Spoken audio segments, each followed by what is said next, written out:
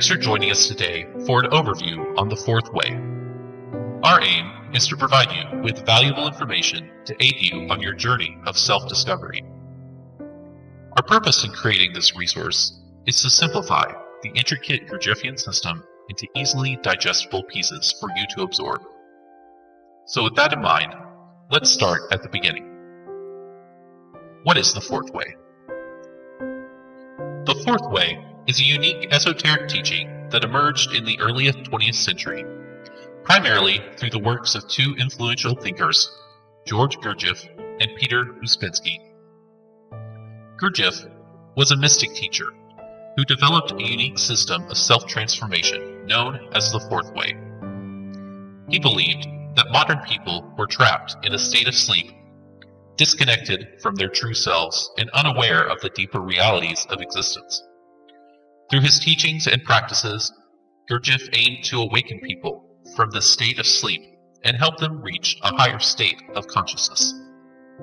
Peter Uspensky was an accomplished mathematician, writer, and part of the European intelligentsia at the time. This history of their meeting is a very interesting tale, one that we will go over on a future video. Suffice it to say, the meeting of Uspensky and Gurdjieff was a fortuitous event in the realm of spirituality and mysticism.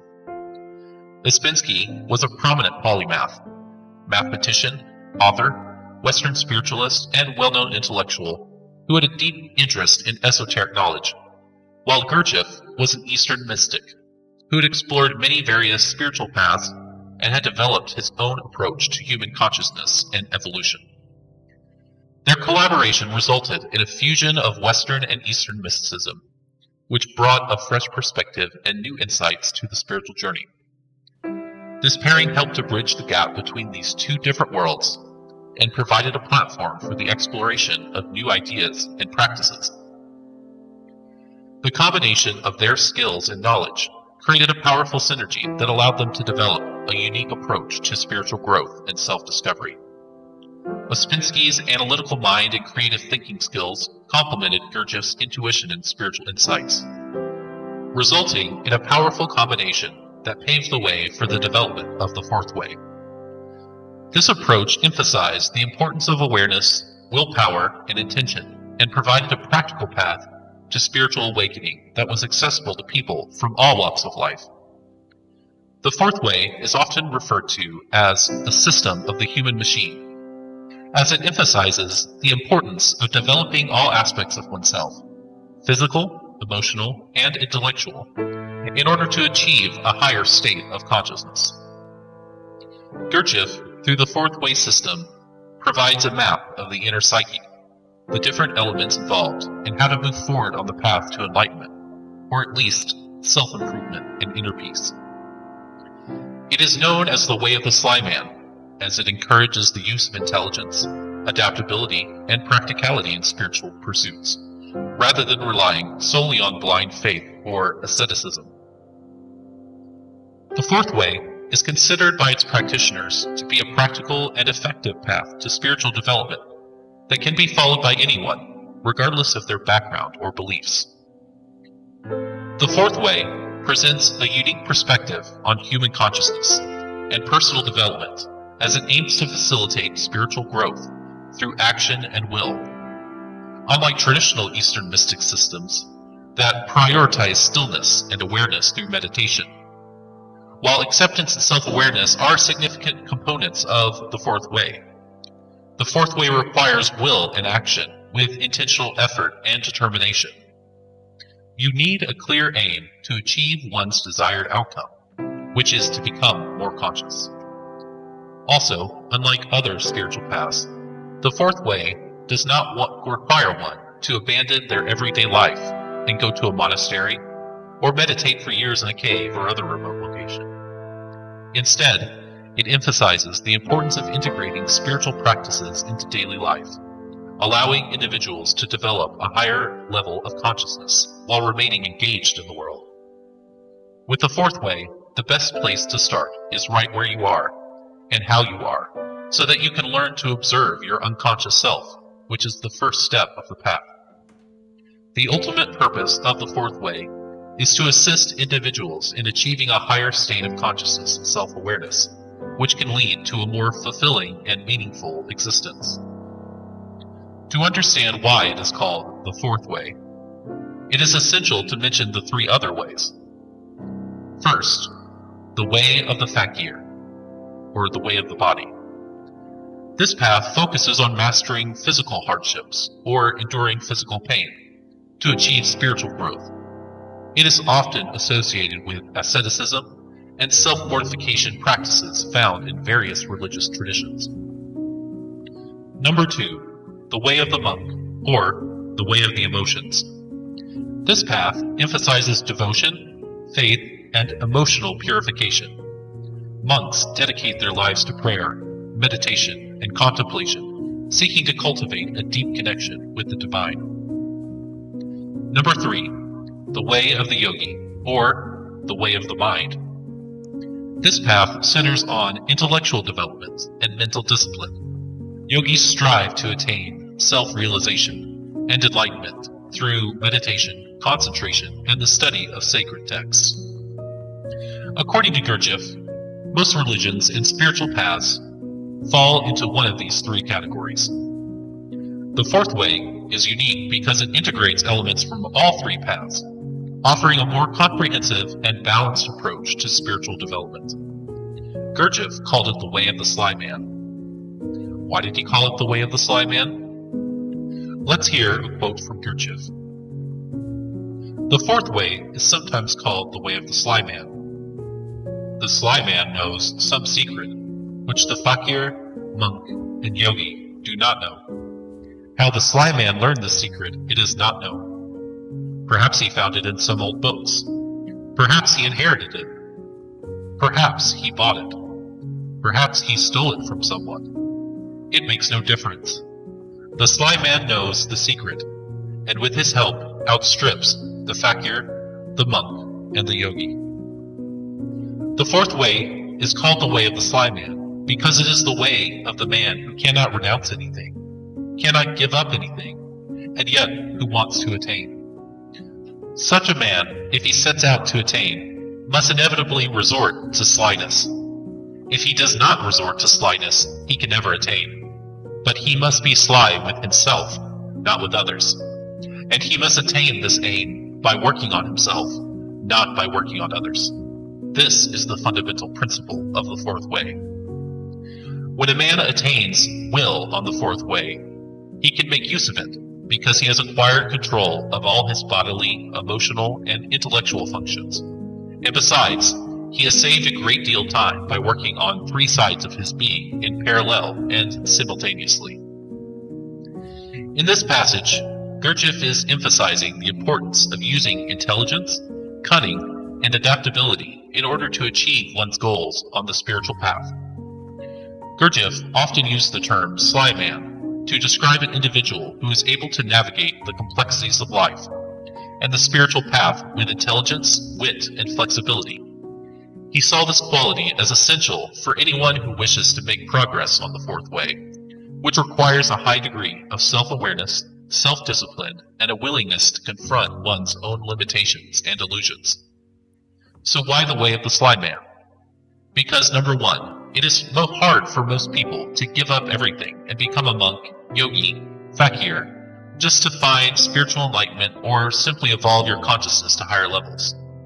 A sojourner on the fourth way does not have to leave everything behind. He can stay right where he is. In fact, Gurdjieff said that the situation you find yourself in is usually the best place to start, not in a faraway monastery or a cave meditating away from the noise of life. It is about finding inner peace and strength of will despite the internal conditions. Also, number two, people who follow one of the three paths tend to become spiritually unbalanced. They work on one center while leaving the others undeveloped. This does not lead to enlightenment, except in rare cases by accident. Gurdjieff said that these unbalanced ways tend to produce stupid saints and weak yogis. To understand what he meant by that, stupid saints are able to do all, but do not know what to do. and weak yogis know what to do, but cannot do it. It's worth noting that the terms weak yogis and stupid saints are not intended to be insults, but rather descriptions of certain types of individuals based on their level of understanding and progress on the spiritual path. Gurdjieff believed that all individuals have the potential to develop spiritually, but that some may face greater challenges or require different methods and approaches to achieve their goals. Gurdjieff and Ouspensky both emphasize that the fourth way is a path for those who have become disillusioned with traditional spiritual methods, or who have found that other paths do not fully address their needs. It is also a path that does not require faith in order to progress. According to Ouspensky, there is no question of faith or belief in all of this. Quite the opposite. This system teaches people to believe in absolutely nothing. You must verify everything that you see, hear, and feel. Only in that way can you come to something. Now, just to clarify, that doesn't mean that faith can't play a role in the system of spiritual development, but it is not required to make progress with self-observation. Ultimately, what Gurdjieff is giving us is a map of our inner psyche. As with a map, no faith is required. If someone hands you a map, for example, you can simply go to whatever spot is on the map and see for yourself if the landmark on the map is real or not. It is similar with Gurdjieff's fourth way, which is a map of the self and its harmonious development. Also, like a map, if the terrain is rough and hard to navigate, you may need more than just a map. You may need a guide, someone who's traversed the path before you to make it easier. Gurdjieff offers us both the map and the guide. As someone who went on the journey himself, he has many tips for fellow travelers on the spiritual journey. The fourth way is especially useful to someone who has tried other maps but gave up in frustration due to the lack of quality guide or map to follow. Here's what Gurdjieff has said about this in his own words. The fourth way is for those who, having tried one of the traditional ways and found it unsatisfactory, or having tried to create a way of their own, have come to understand the necessity of the work. The fourth way is not a way of monasteries, nor of asceticism, nor of withdrawing from life. It is a way of living in the world, but not being of the world. It is a way of developing the ordinary functions of life, but at the same time seeing through them to the real purpose of existence. The fourth way is for those who have already understood and have already become convinced that to attain anything of real value in life requires work on oneself, and that it is useless to wait for anyone else to do anything for you. So, what is the sly man's secret? It is a higher force, the will, combined with the higher emotional center, that produces an energy that is able to penetrate the being of man and create unity in his centers where there was none before. This energy must come from one's higher self, your true I, as Gurdjieff would call it, but it will not come by itself. It must come with effort and intention. Or in his words, conscious labors and intentional suffering. These labors and sufferings are not masochism, which is suffering for no good reason, but rather intentional suffering, which strives to overcome the slumber of daily life and to see oneself as one really is. Let's be clear, we all suffer in our day-to-day lives in many different ways. The difference is that most of us suffer unconsciously, with no aim at all, or an aim that changes like the wind. Gurdjieff's system turns that unconscious suffering into intentional suffering, or self-aware suffering. Self-observation of the unconscious during suffering is the first step and can create change on its own. The next step is to intentionally poke and prod the ego through putting oneself into uncomfortable physical or social situations in order to observe our egoic reaction to produce change. We have to dig down deep into the layers of our subconscious in order to fully reprogram our machines, and thus obtain true will, which is the ultimate superpower, by the way, the power to do, as Gurdjieff called it. Gurdjieff said that in order to do, you must first know, But in order to know, we must discover how to know. Because we mostly spend our lives asleep, most of us only experience the illusion of doing. Instead, Gurdjieff says, most things happen to us, but our ego takes the credit, so we perceive that we have done something, when in reality it was merely an unconscious reaction, and our will had nothing to do with it. What Gurdjieff offers is the real power of free will, but it requires a good bit of self-observation to notice our unconscious reactions so that we can be free to do. By just adding in the aim of awakening and the exercise of self-observation, one can observe one's machine in action and create a small amount of presence or awareness, one step at a time. Why is it important to have an aim? One reason is that our inner self contains many impulses and thoughts that all struggle for control. All of them call themselves I. So an aim is an act of will, something higher in oneself that can unite all of these I's into a cohesive whole. So why the will to awaken? If you found yourself unjustly imprisoned, then your aim would be to get out, would it not? Here we find ourselves in the prison of ourselves. So the only aim that can help us is the aim of getting out. The problem is, for most people, we don't see ourselves as a prisoner, so we never even attempt to escape. So having an aim of waking up is extremely important on the fourth way. Ouspensky says that without an aim, our efforts and activities are aimless, uncoordinated, and will yield us little to no results. In fact, without an aim, our activities may even be harmful, as they may scatter our forces and make us lose sight of what is important. With an aim, on the other hand, we can harness our energies and direct them towards achieving our objective. In conclusion, the fourth way offers a unique and comprehensive approach to spiritual growth and self-discovery, integrating elements from the way of the fakir, the way of the monk, and the way of the yogi.